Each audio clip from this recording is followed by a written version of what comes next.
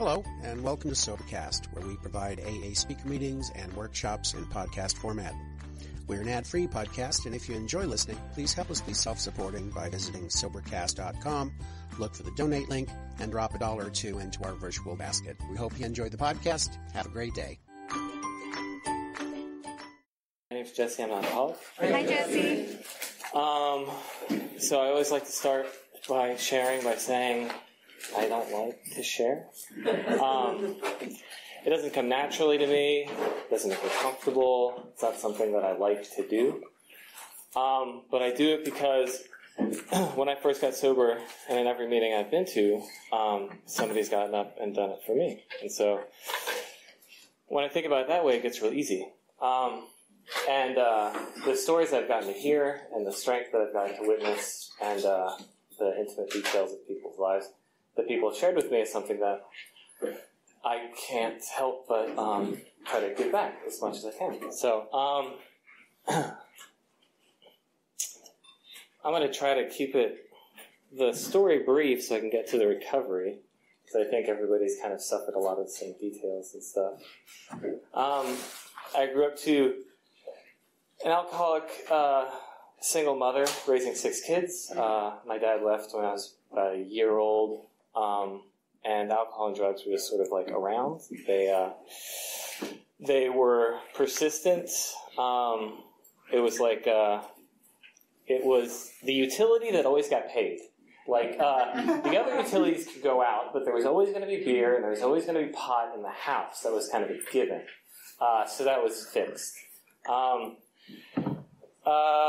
And I myself kind of like, I was never very good at it. Like, I wasn't a very good drinker, and I guess that's a good thing. I think the first time I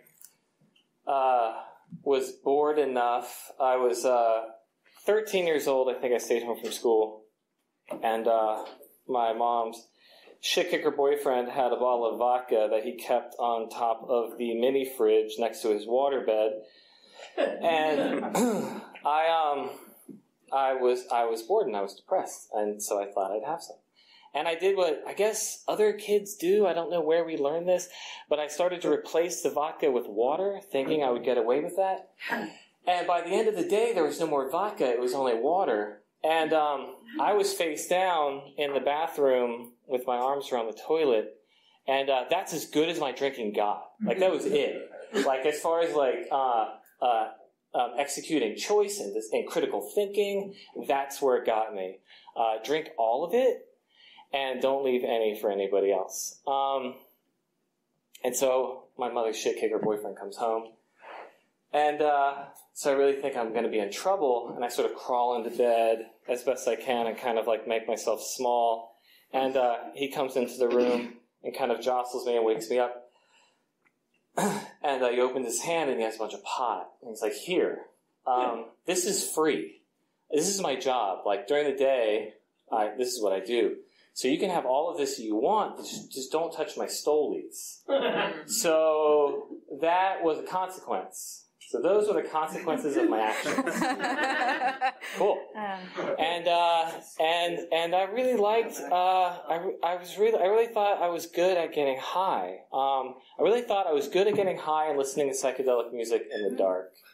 And I liked it. And I decided at some point that that's what I was going to do for the rest of my life. And I was a creative and I was an artist, and I got rewarded for my creativity. And I kind of like leveraged drinking and alcohol to like inspire me and inspire sort of like creative visioning and things like that. And it worked for like a long time. It worked, and I got away with it. And I was a chameleon, and I kind of blended in. And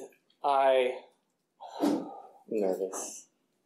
And I always hid behind a bigger, louder, drunker drunk. Like the kind of drunk that made a mess, the kind of drunk that made noise. And in that way, I never had to kind of look at my own alcoholism. I never had to deal with it. And then I married one. Right?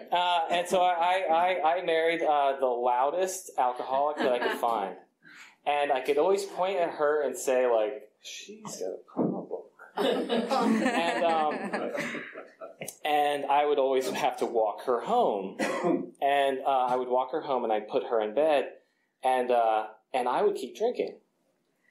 And so the truth was, I was drinking twice as much as her.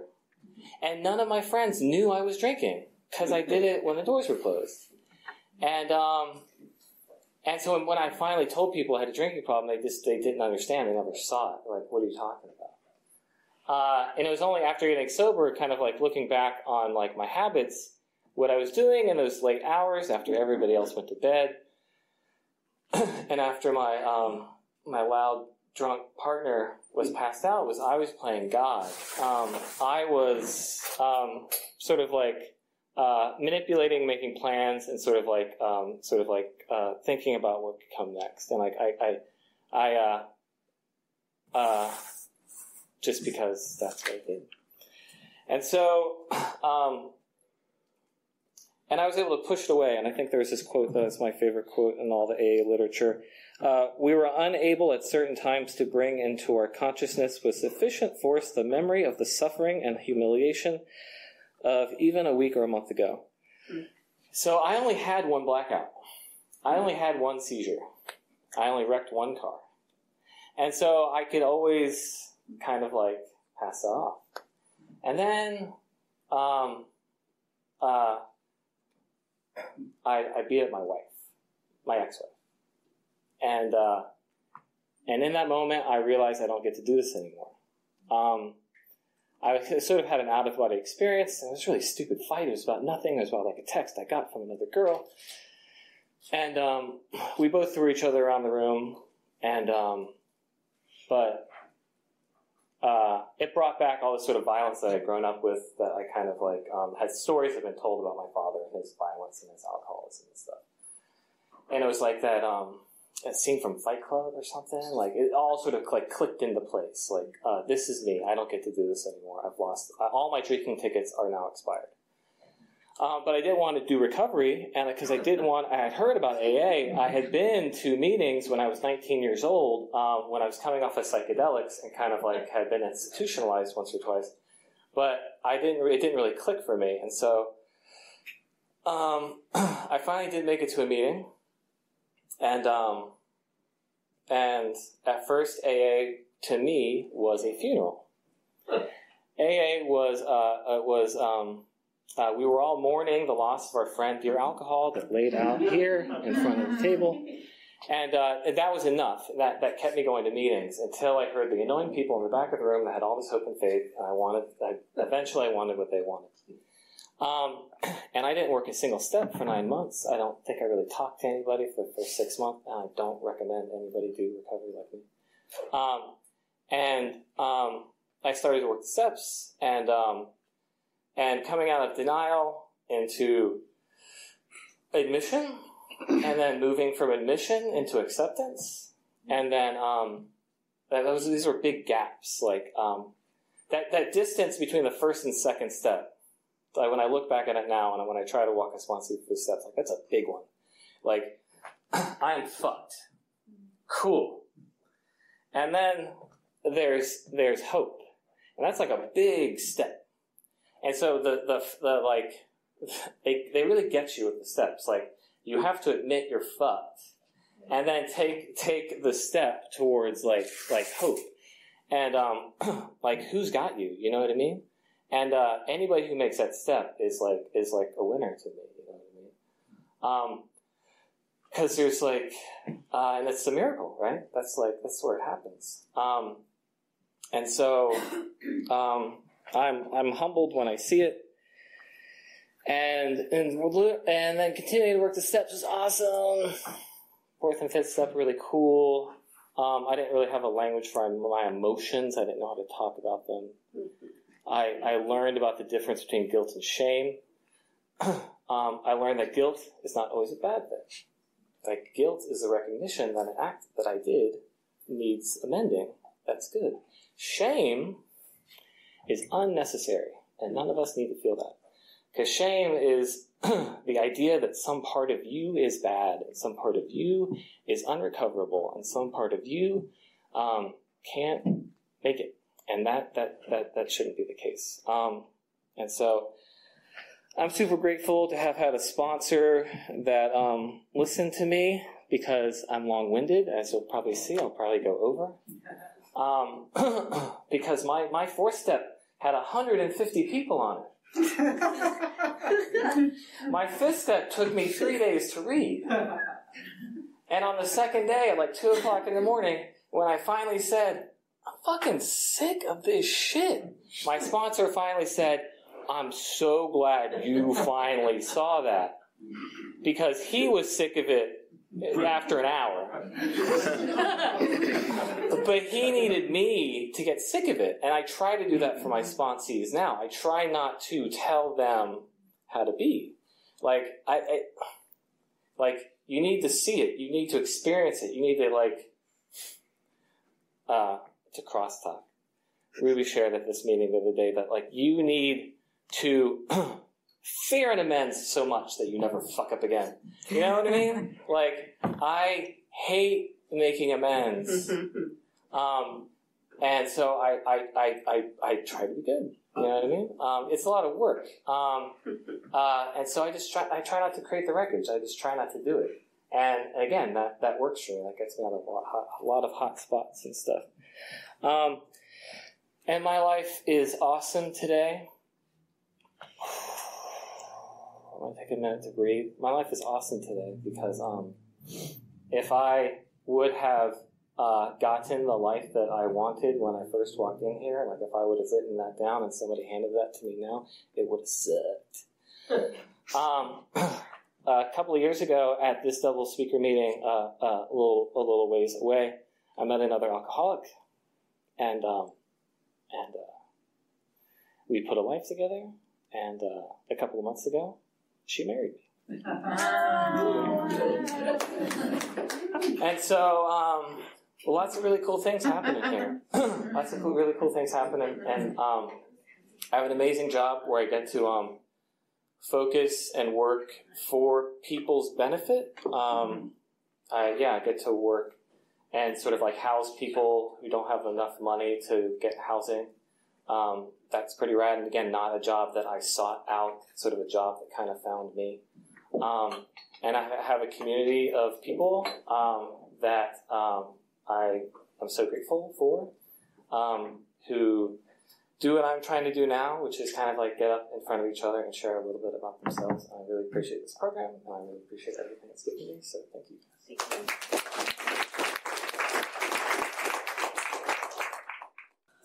I'm an alcoholic, and my name is Ruby. Hi, Ruby. I don't know if you guys knew, but I got married to somebody recently who I actually met at this meeting when it was at the old church on Shattuck, which is a super palpable, really easy way to see the gifts of the program. Because the idea of doing all this step work is terrifying, and I have spent my life trying to blame other people for things that I have done.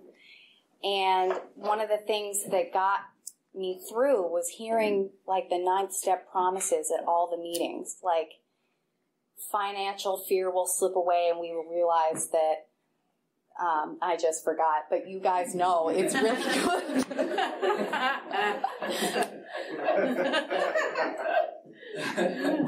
I did that dance at the altar too. It was this. It's true. So I have so much time.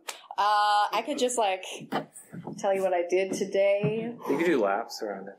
I could do laps. Anyway, okay. I got sober November 15th, 2012. And I'll do some backtracking since we have so much time together. I grew up in a really privileged home. I grew up on ranch land with a mom and a dad who both lived at home and didn't work, and they were there around all the time. I have an older sister, and when I think about it, it was a completely idyllic childhood. I went to school with the same 30 kids from kindergarten up until 8th grade when I changed high schools. And when we were bored, we would go outside and, like, find dead moles to mummify and stuff. And, like, see how high we could climb redwood trees. And figure out which rocks, if you ground them up with water, made paint. Really cool stuff. And I was completely and utterly miserable.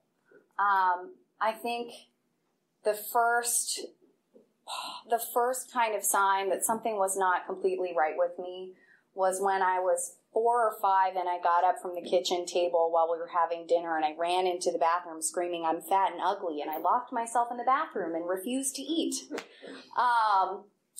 Which is hard for a little kid. My dad is an alcoholic who was sober mostly, kind of ish, sober-ish, when I was young, because he had gotten his 3rd DUI and had gone to jail when I was a baby, and my mom gave him an ultimatum, and she was like, "Drink again, and you will never see us." And so he stopped drinking. And so he would say that he was going to, like, PTA meetings and stuff all the time at night. And I got so mad. It was a school board meeting. And I'd be like, "Dad, why do you have to be on the school board? You're never home anymore."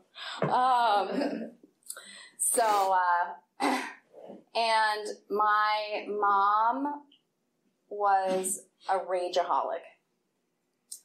So she was miserable and sad, and she didn't like my dad, which I don't necessarily blame her.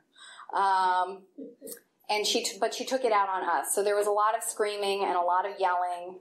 And most of the memories I can have of my mom when I was little is hiding in the closet with my hands out like this against the door because I knew she was coming. And I would try to keep the doors closed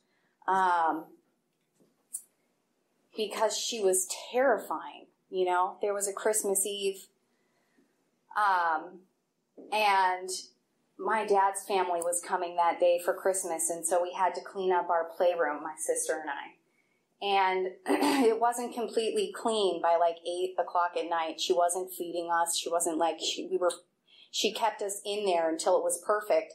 And I remember I tried to like run for the door to escape, and she slammed the door on my hand and almost broke my finger. And I remember because I was talking to Jessie about what Christmas was like when we were little kids, and I was like, I don't remember. It was fine, I think. And then I was like, oh my God, I know why I don't remember. My mom tried to fucking break my hand. So it was a challenging childhood in the way that my dad, it turns out, was high all the time. And so he kind of hid in his little apartment above the garage and didn't come down. And my mom was terrifying. And so there wasn't anybody who was really solid, who could really be present for your feelings. Because my dad always just kind of brushed it off and was like, you're such a cool kid. Don't worry about it. Those people suck. You know, he would try to encourage me to get in fist fights if some kid at school didn't like me. He still brags about a fist fight I had in 3rd grade. And he's like, man, my girl, she beat up this guy. He was like twice her size. And I was like, we were 8 and you really should have been doing something different.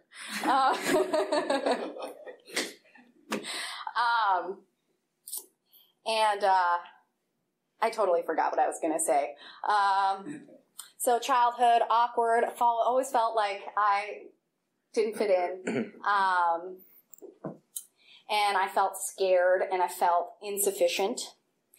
And so when I went to high school, I went to an arts high school where I could do choral work. I was a singer.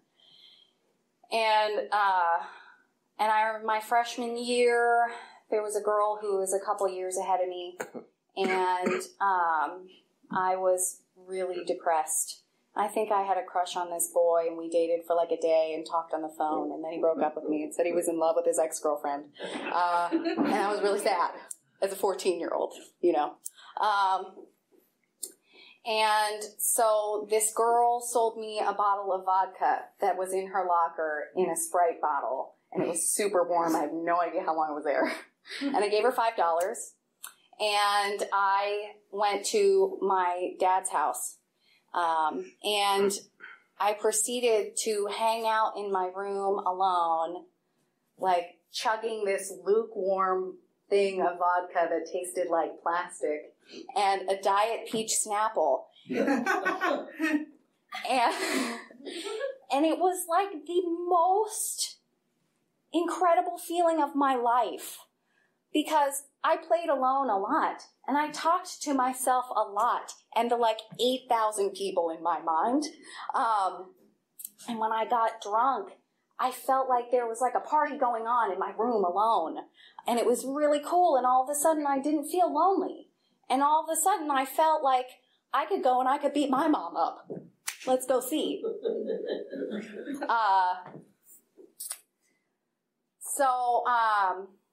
That was a part of it. So I'm going to do a lot of jumping around because people make me nervous, and because I like to hear myself talk, but in front of people it's harder. So that's anyway.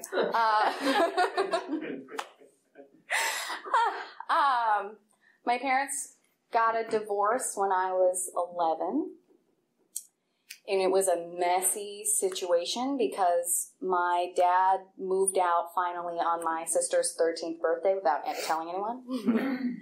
And before that, he had been in the house because he got cancer and had to get radiation. And my mom was the only one who could take care of him. And because radiation was a lot more volatile back then, my sister and I were not allowed to be within 30 feet of him for a couple months. And so I would call him on the phone when he was up in his studio to talk to him. And even though he was like just like a door away, I couldn't talk to or go near him. And my dad and my family was like the person who made me feel like I was okay, because I'm like my dad. I'm a pretty loud, artistic, kind of kooky, super duper kooky alcoholic. And so is my dad. And then I was stuck alone in the house with my mom and my sister, bless her wonderful, beautiful heart, is difficult. Yeah. And that was a rough time. It was really a challenge. My mom's best friend died in that same time period of cancer as well. So my mom was going through this grief and mourning. We were going through this grief and mourning. My dad was going through this grief and mourning, and we were all in this weird situation where it was like the people who could make us feel better weren't around. Because that's another part of my alcoholism, is that I spent a lifetime seeking outside things to make me feel validated and to give me and feed me the feeling of being whole. Because alcoholism is a spiritual sickness. It's a sickness of the body, soul, and the mind. I think I've covered the fact that my mind is sick. And so it was, yeah. So when I first got drunk, when I was 14, it was amazing.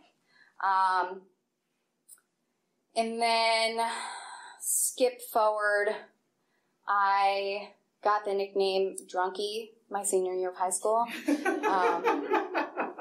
And that was my first aha moment. That was my first, I have arrived moment.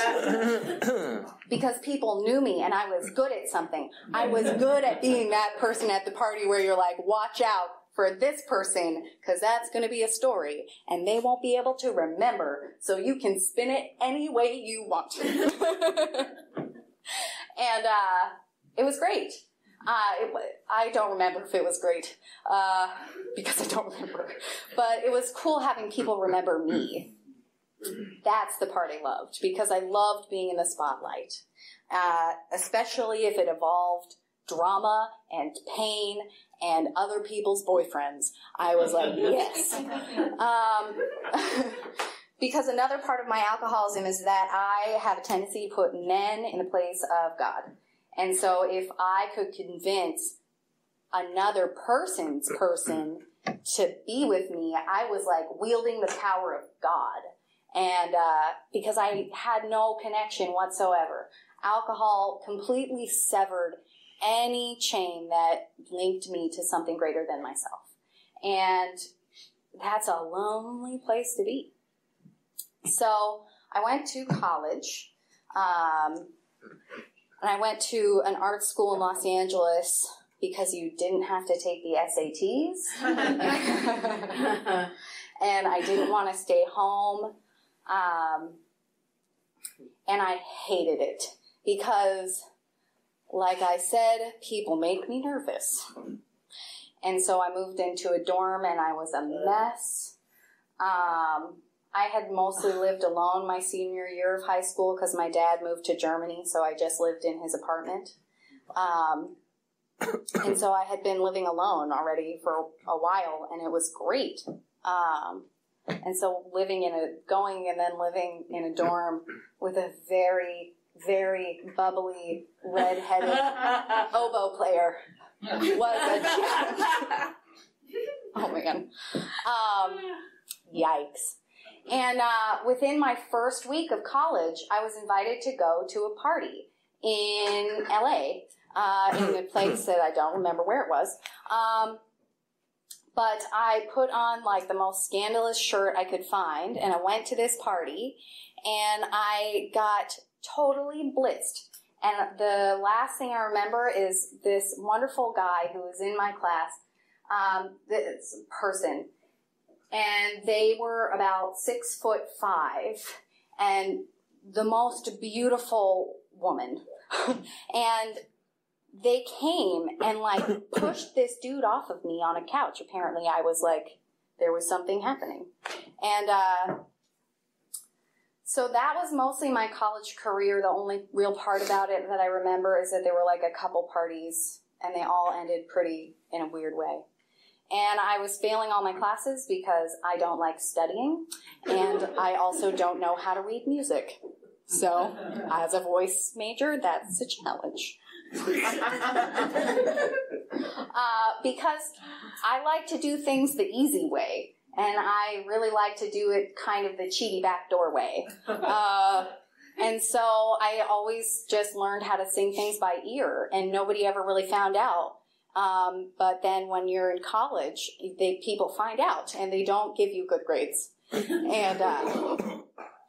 And so, we still got a lot of time, guys. It's going good. I called another college that I had been accepted to, and they said they would still take me, so I packed up my dorm room and my Volvo, and I left during finals week, and I drove to Seattle, Washington. And I got my first real apartment living alone when I was 18. And I started going to a new school. And the interesting thing was that, I really like the word interesting because everything's interesting.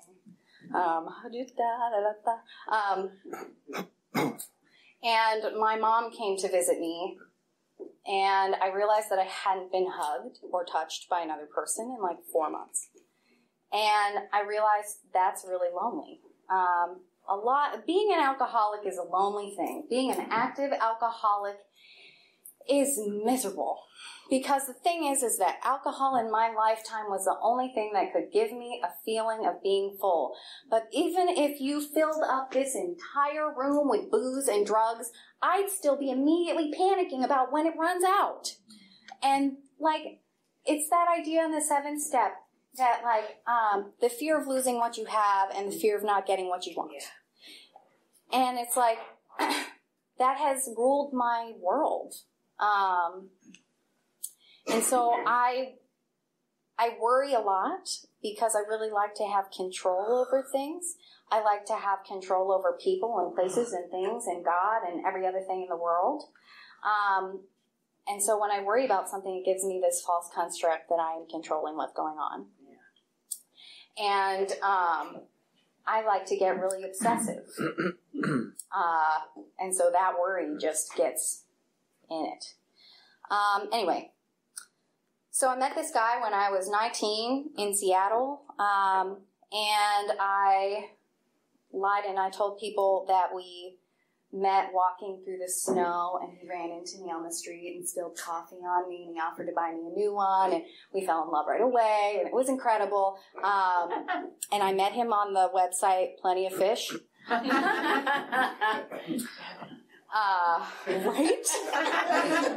There are plenty of fish out there, and some of them are funky. Not trying to bash any character, just being real. So I met a super duper funky fish. Like, whoa. Oh my God. Oh my God. And so I did meet him in a coffee shop. Because that's where we said online that we would meet. And the second that he turned around in line, he was right in front of me in line, I immediately had this gut feeling there was something severely wrong with him. And I wanted to run. No, it's good. I like laughter. Validated, yes. I wanted to run at the door, but at the same time, I was really lonely, and I didn't give a shit who cared about me.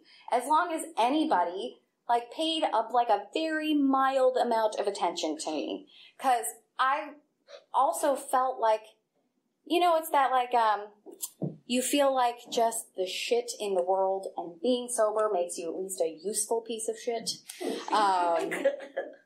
I heard that a couple years ago, and I thought it was really funny. It's pretty self-deprecating, but this is a sickness of the mind as well, and so my mind is a wretched little thing. But it's that idea that, I am the worst in the world, and I'm also the very best in the world, and I don't remember where I was going with that, but the idea was that I felt so bottom of the barrel that I couldn't do any better.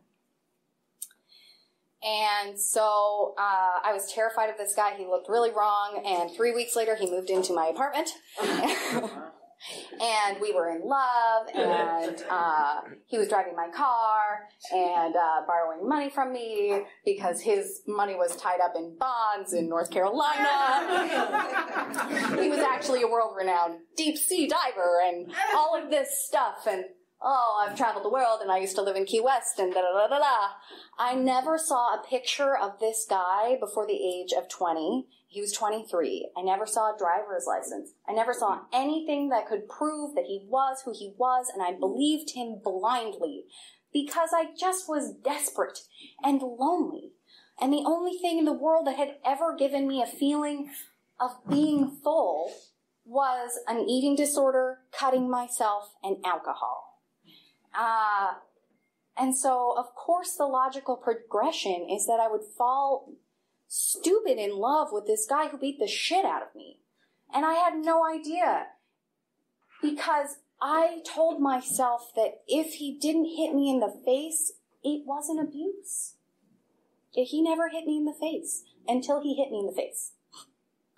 So a couple days before my 20th birthday, he was arrested for destruction of property and domestic violence, and I had to call my mom on the phone, and she had to come to Seattle and rescue me. And there was this fucked up thing about it that when I went into the hotel downtown to check in, I checked in under another name, and I had this big long black sweater on and these big glasses, and I felt like I was a movie star, and it had gave me this feeling of famedom. And when I checked in, and I bruised on my face, and I was fucked up, and they treated me nice. And so I checked into the hotel as Ella Fitzgerald, because if you don't want to be found and you're a jazz singer, put your name under a jazz singer who's clearly not around. But it was, I moved back to my mom's house, and I really rode on that feeling of there was this powerful feeling behind having a go bag in your trunk and having somebody follow you and wanting you to be not alive makes a person feel super fucking important. And I rode off of that, and that's when my drinking got really crazy, because when I met him, he was also an alcoholic. Our first date, he showed up to the front door with like a 24-pack of Pabst Blue Ribbon and a carton of cigarettes, wearing a coverall. And I was like, hey, baby, I like what you got in the box, I mean. And so I drank because it was fun and it made me feel good. And then I drank because I wanted him to think I was as good as he was. And then I was drinking to forget that I was experiencing what I was experiencing. Because my alcoholism is progressive, but my bottoms get progressively deeper, and it never stopped. So I was drinking at this person who was nowhere to be found. But I was drinking like a crazy person to like prove to him that I was strong and that I could like live my own life. And then when I was 21, my best friend Tristan, it turns out his birthday is today, or would have been today. He was killed in a motorcycle accident. And then that's when my drinking really completely made the switch. Because before that time, I had always given myself an illusion that I could still control it. I remember I was in finals week and I handed my mom, the ever codependent caretaker, I handed her my box of drugs and I said, Mom, will you hold this up until I'm done with finals? And she took it. She saved it for me. And then I was done with finals and I was like, hey, I got an A. Can I have my box back? And she was like, yeah, I had it right here. You could have just come and gotten it. But cool. So when Tristan died, I lost my mind completely. I had a dream that he had been in the accident but had survived and just had a really bad limp. And I woke up and I had a complete psychotic break because I could not separate that from reality. And so I was looking for him. I was actively looking for a dead person. And so I dropped out of school again, and I drank myself into oblivion, to the point where I almost burned down my house, and I started to feel like my skin didn't fit my body because my mind was moving so quickly, and I could not stop talking to somebody who wasn't there. And so I started slamming my head on tables and trying to like burst through walls so that I could figure out how to be comfortable in my skin. And so the natural progression to that is I got a job at the end of the bar at the end of the street where you could smoke inside and really just be a fucking mess. And it was amazing. And it was my golf course moment, right? Because Bill in the book, he's like, starts up high, kind of, but immediately he's like, there was love and applause and war. It's like all of these things coming together and they all have equal value and you can equally drink over all of them. Damn, I'm getting it. I was so worried I wouldn't be able to talk for 40 minutes. It's like I didn't even know myself. And that's how I would drink over anything. And so like, when I got drunk and I got a DUI, that was fine. People go to jail, no problem. A week later, when I crashed my car into a 6-foot ditch and tried to drive out, no big deal. People do that all the time. You know, when I woke up with, I'm Jewish, and I woke up with a neo-Nazi who I didn't know, and apparently that night I had had sex with him, and we had had sex on a shotgun, and it broke. And it could have killed us. I had no idea what the hell was going on. I mean, I got myself into these situations that I would have never. Oh my God, are you kidding me? But I kept drinking because each time I was like, that won't happen again. And I'll learn my lesson and it'll be fine. I just won't drink with that crowd of people. I'll bring somebody who will watch me. I will drink alone. But it got to the point, and I did drink alone a lot, so much all the time. And so I got a job at this bar, and I was really shaky a lot, and I always thought it was because I'm anxious, and I am a very anxious person.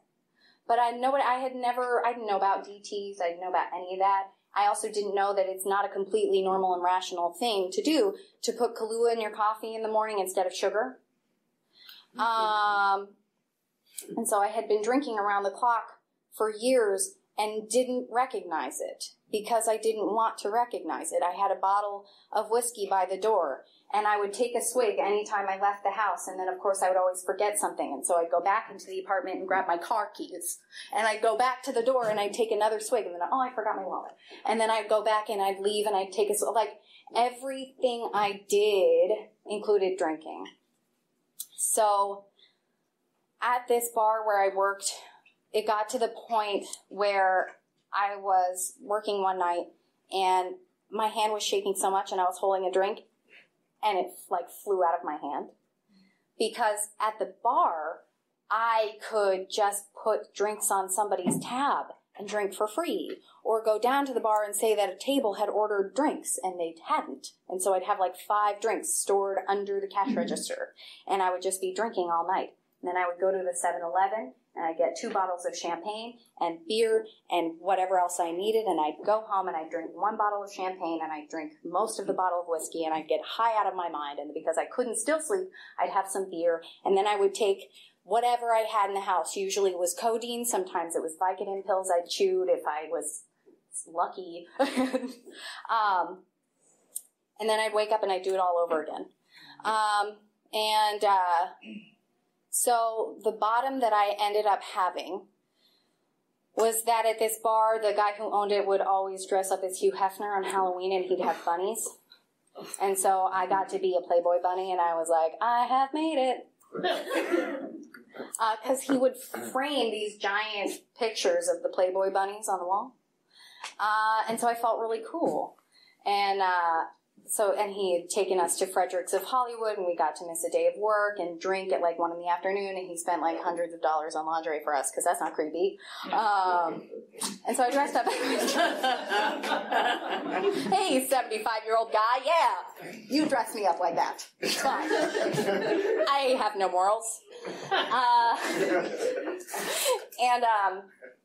I think I made it through about 15 minutes of the Halloween night. And the last thing I remember is that I took a shot of tequila, and that was it. Oh, and that somebody had handed me a couple pills, and I don't know what they were. And then I was awake in the morning, sitting on the front porch of the bar, having a cigarette, having a conversation with my friend. And I was covered in cuts and bruises, and I had no idea what had happened. And I found out later that, pretty much right after I'd taken that shot of tequila, I'd fallen and I destroyed the outside bar, and I tried to climb up the stairs of the bar, and I'd gotten rug burns all the way up and down my body.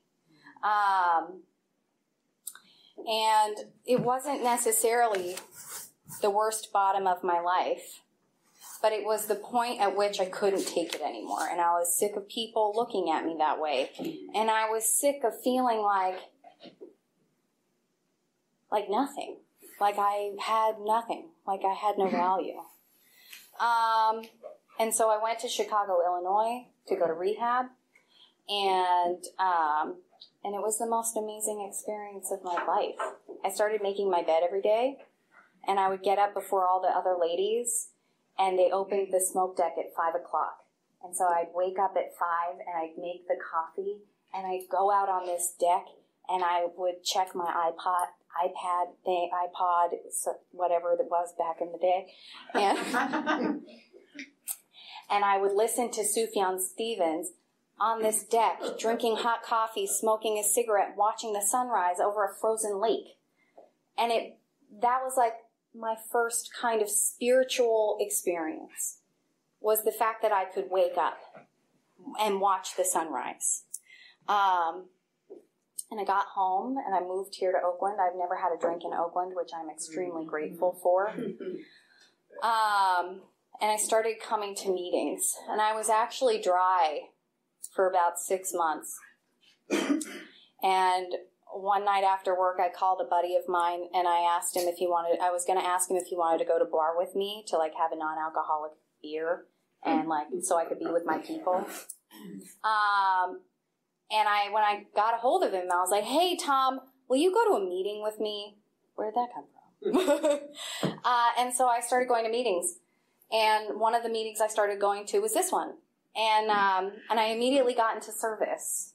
And I immediately got a sponsor that night, the person who was speaking. I just went up to her and I was like, "Please be my sponsor. I'm going to die."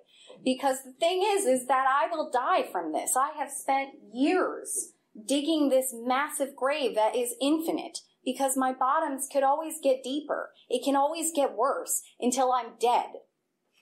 Because that's the part of my alcoholism. There is never going to be enough. There will never be enough to validate and to quench the thirst of a spiritual sickness.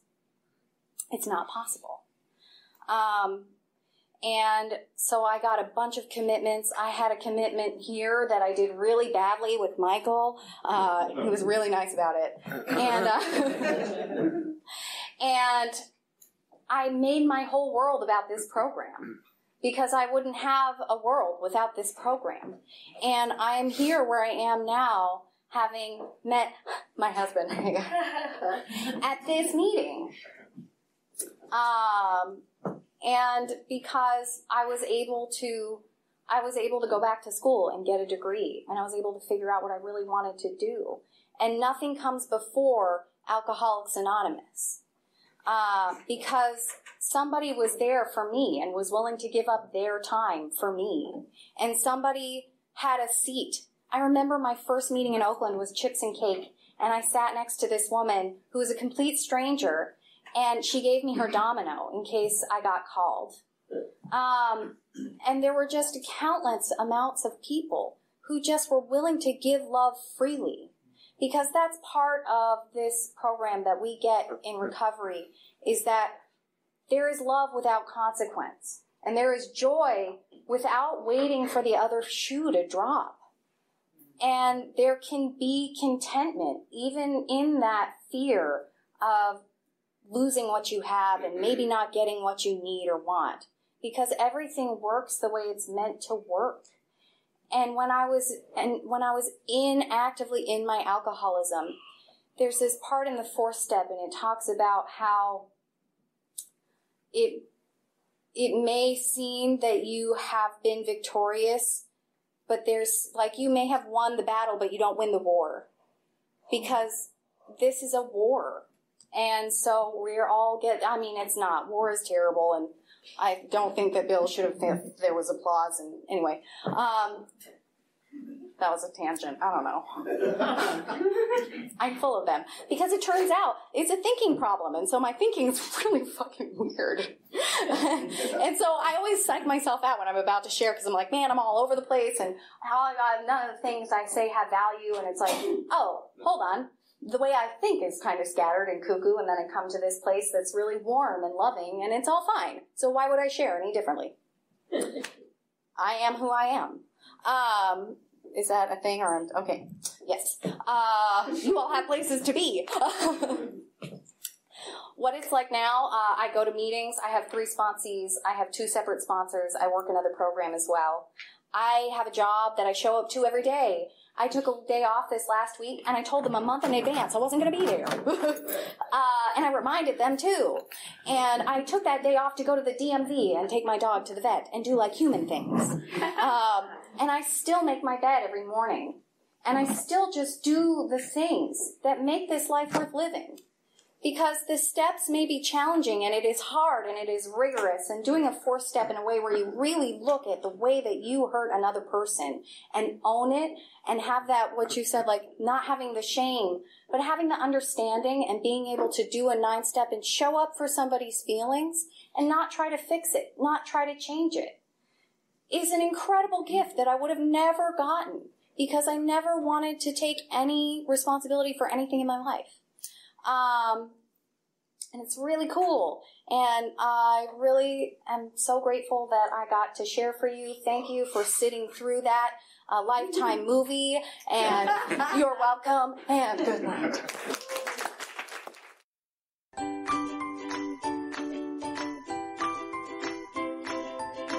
Thanks for listening. I hope you enjoyed the podcast. Sobercast is ad-free, and we'd like your help in order to keep it that way. So if you'd like to help us be self-supporting by pledging $1 or $2 a month, visit Sobercast.com and look for the donate links. Thank you very much.